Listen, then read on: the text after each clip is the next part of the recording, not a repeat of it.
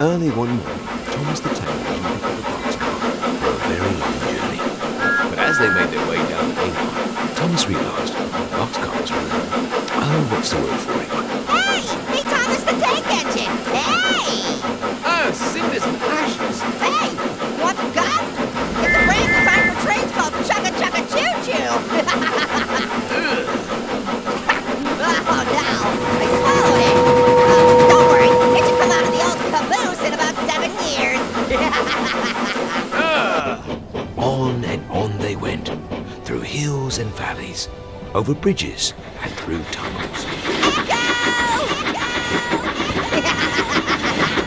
And as the hours went by, the annoying boxcar really started to grind Thomas's heels. Do you know what a flying junction is? Because I don't, and at this point, I'm too afraid to ask. Can you please stop telling train puns? Sure, I think I can. I think I can, I think I can, I think I can. When they reached a section of damaged track that evening, Thomas's patience was wearing thin. Fizzling fireboxes. Why are we stopping? More like slow-comotive, am I right? We can't go any further because the track is damaged. Huh? You can't figure out a way to get through? What's the matter? No ingenuity? And that was something inside of Thomas snapped. Disconnecting the annoying car, he picked up a railroad spike laying on the ground. Whoa! What's going on, Thomas? You've gone off the rails! Oh, you have no idea. What the? Oh, hey! Relax, buddy! Maybe try blowing off some steam? Somebody help me! This train engine's gone loco! Fortunately, he ran into Percy, who was able to pull the annoying boxcar to safety. But there was no saving Thomas the Tank Engine. He had endured too many train puns. His mind had, as they say, permanently left the station. Oh, I swear I'll find you, you orange peeler schist. I'll find you, and I'll stab you. And from that day forth, he was known as Thomas the Shank Engine. Thanks, Percy. I appreciate you getting me back on the right track. No worries. Honestly, Thomas has been a ticking time bomb for a while now. He's got a bad track record, does he? Oh, yeah. Ever since the TV show got on the air, his ego's been out of control. Too much self-esteem, eh? Yeah, I guess I could say that. He's completely self-absorbed and doesn't care about any of his friends anymore. What's the matter? I'm sorry to derail the conversation, but I see something in the trees. Well, I think it's Thomas. Relax.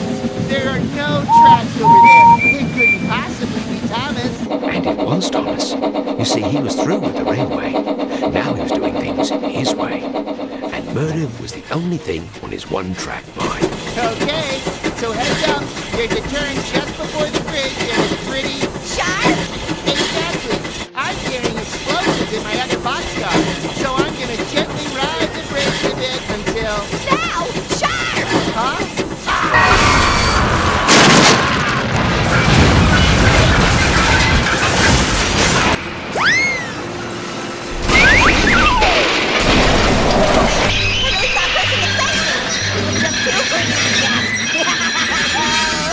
With no engine attached, the annoying car helplessly rolled to a stop halfway across the bridge. Oh man! Oh man, oh man, oh man, oh man, oh man, oh man, oh man, oh man! Ah! Help! Thomas is gonna kill me! He's got the locomotive to do it! Indeed I do. But no one's here around to save you this time. So it'll be easy to cover my tracks. Boy, what's the matter? No pithy quote? No amusing pun this time? Nothing clever to say? Not really! I lost my train of thought! End of the line. Thomas, you don't think this is a little bit too R-rated for your show? I'll be the judge of what is or isn't acceptable for my show. Right? That's what it's called. Thomas the Tank Engine, isn't it? That's not what it's called, buttface. Huh? I said the name of the show is Thomas and Friends. I always knew forgetting about your friends would be your downfall, Thomas. So Merry Christmas, you belly button lip licking. You hear some coal.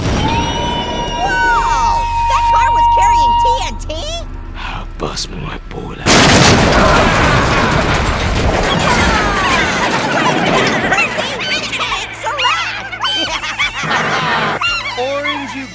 was around. You ain't heard the last of me. I'll be back. I'll be back, I swear. And I'll shake the both of you. I'll